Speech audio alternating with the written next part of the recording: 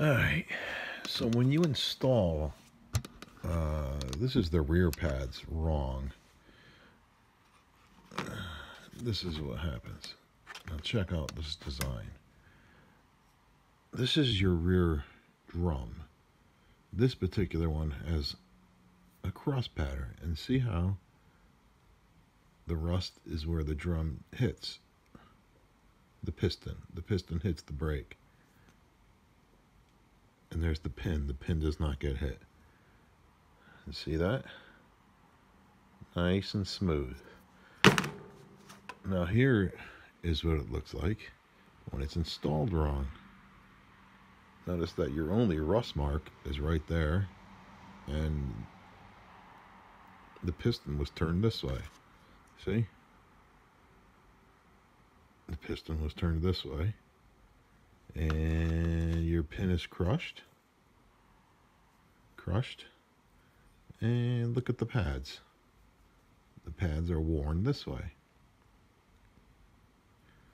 And then this was the opposite brake. This is the opposite brake. Now you notice something on the opposite brake? Notice there's a line up here, how this, it's shaved here, and up here it doesn't look used. Well, this was the pad on this side.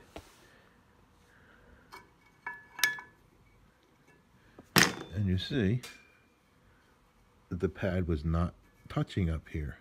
So it was only clamping down here. This side was fine, it's just that the pad was on an angle.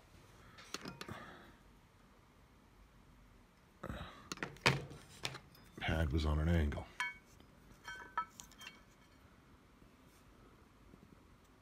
See how it's on an angle? And your wear mark is on this side, so that would have been real bad. Well, not bad, you're going to eventually eat into the rotor. Not that it isn't already uneven on this side.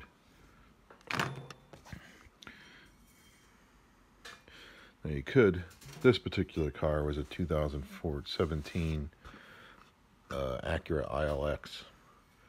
And what I'm about to say is probably going to go for most cars. You can get drilled slotted rotors with ceramic brakes and hardware for $130 front and back for this car. And that's not pretty much of all cars. My Audi, I got front, rear, hardware, sensors,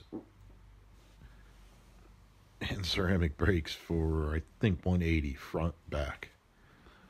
So it's the place out of is it Michigan? Somewhere, a state near Michigan. On eBay, drilled slotted. So and that's what happens when you install these wrong. See, the piston was not turned. This piston needed to be turned a little bit more this way.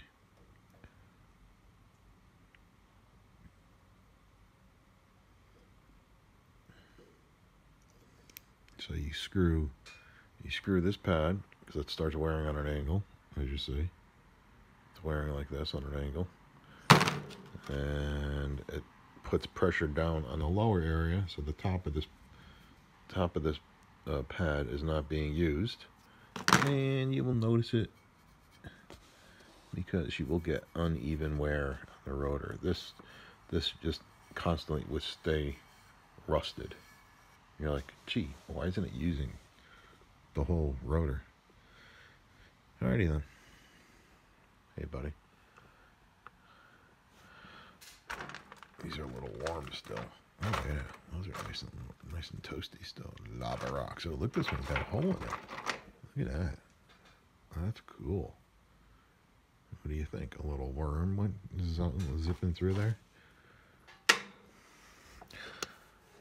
This is facial hair. Loving it. Alright.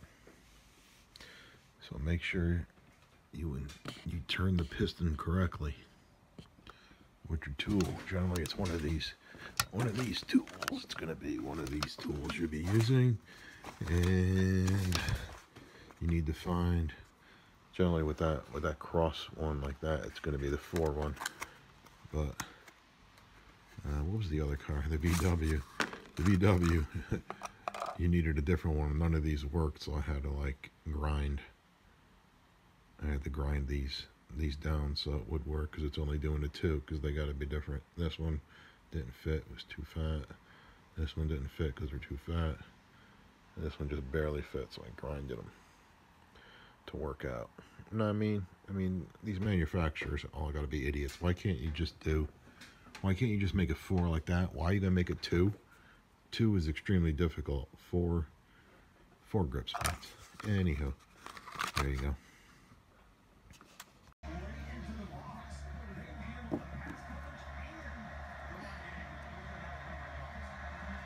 You jealous? I see you staring at my cookie. Y'all jealous about mine, aren't you? Jelly. Yours and mine. Jelly.